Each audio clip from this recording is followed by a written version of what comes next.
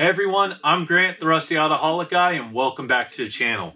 Today I'm going to be removing the old adapter. So we're going to remove the flex plate, this dust shield, the adapter itself, and the crankshaft adapter. Once we get that done, we're going to put on the new adapter so we can try mating the Kubota V2403 to the 6R80E 6-speed automatic that I have sitting right here. So I'm going to get to work. We're going to start off by removing the 6 bolts that are holding the flex plate to the crankshaft adapter on my Kubota V2403, and then we're going to remove the adapter plate itself.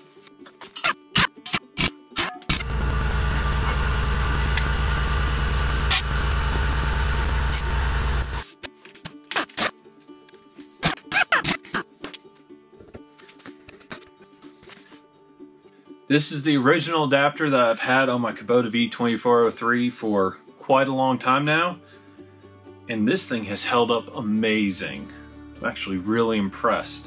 Cleaned this up, you probably couldn't even tell that it was used. Now this is the piece that I'm actually really concerned about. This is almost a press fit, so getting this off is going to be a little bit of a trick.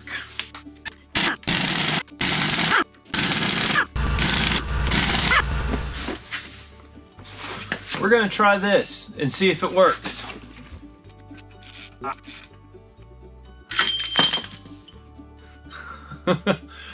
Right tool for the right job. That worked perfectly. Alright, we're now going to install the crankshaft adapter onto the Kubota V2403. The trick is 2 of these bolt holes are closer together and you have to figure out where it is on the crankshaft. And because this is almost a press fit, you really have to take your time and make sure you get everything lined up. Now, KubotaSwappers did include hardware, which I'm grateful for. So the way I'm going to do this is we're going to line up the holes, we're going to install all the bolts, and we're going to slowly tighten them to pull the crankshaft adapter in. Once it's all the way in, we'll then take out each bolt, put some Loctite on it, and then reinstall it onto the Kubota V2403.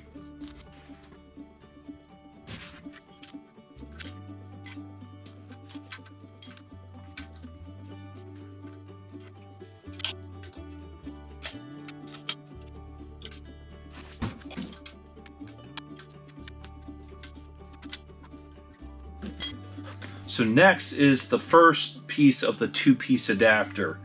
So there's a dowel pin right here, and it actually goes in right here. So that's the mark that you line up for. And it is a bit of a tight fit around this rear seal.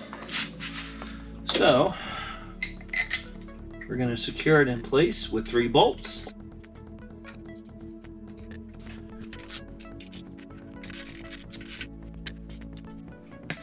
Now we're going to attach the upper piece. And it comes with these 2 bolts. I don't know if these were custom made or bought, but they go there and there.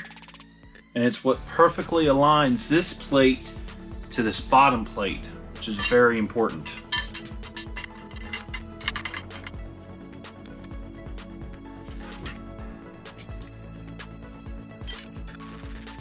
Alright, I'm going to have to get longer of these bolts because the plate is now wider than the original adapter plate. Alright, I went through my bucket of bolts and I think I found all the right bolts. I found 5 matching and 1 that doesn't match, but they're the right length and the right pitch, so it should work. But now we're going to finish installing all the fasteners here, and then we're going to attach the flex plate to the crankshaft adapter as well.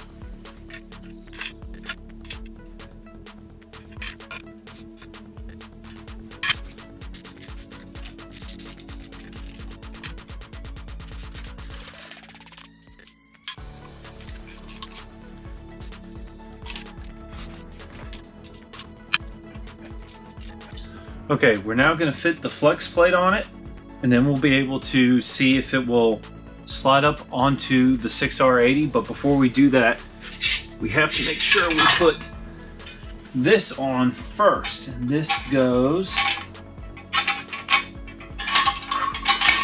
like this. And this is going to be a little bit of a balancing act. Interesting. Okay. These two bolts don't fit, and it needs to be trimmed around here.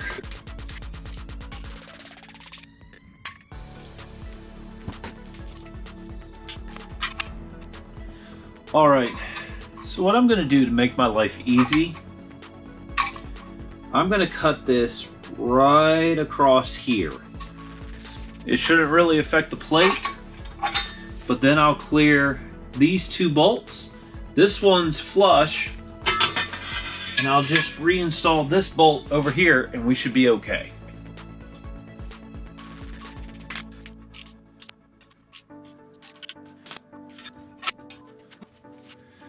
Actually worked out really well.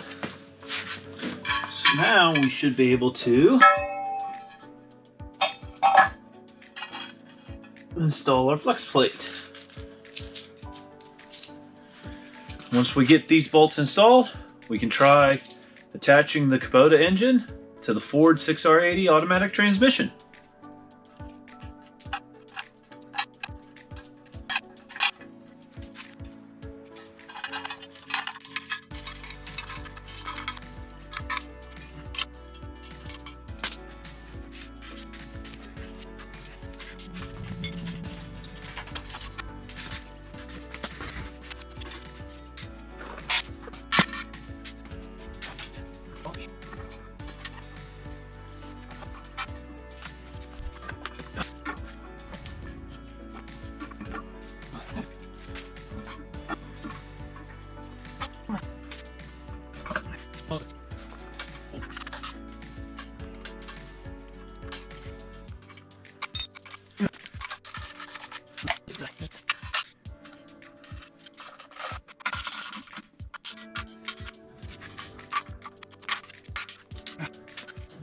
Now for the big moment of truth, I turn the engine.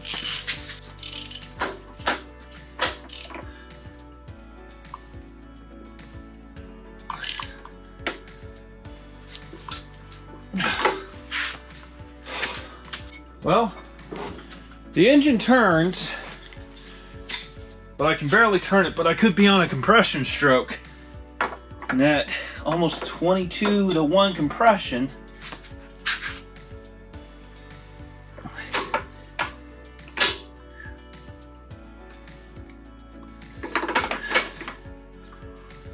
I think something's wrong. That's too tight.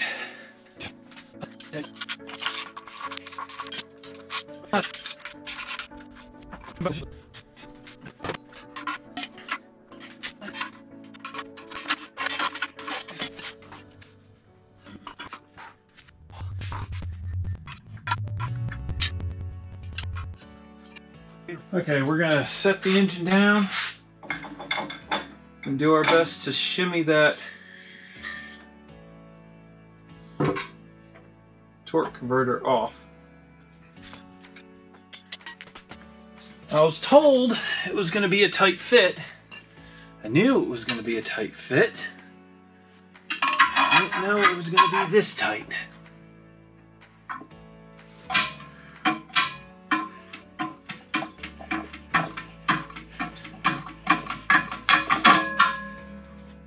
Oh.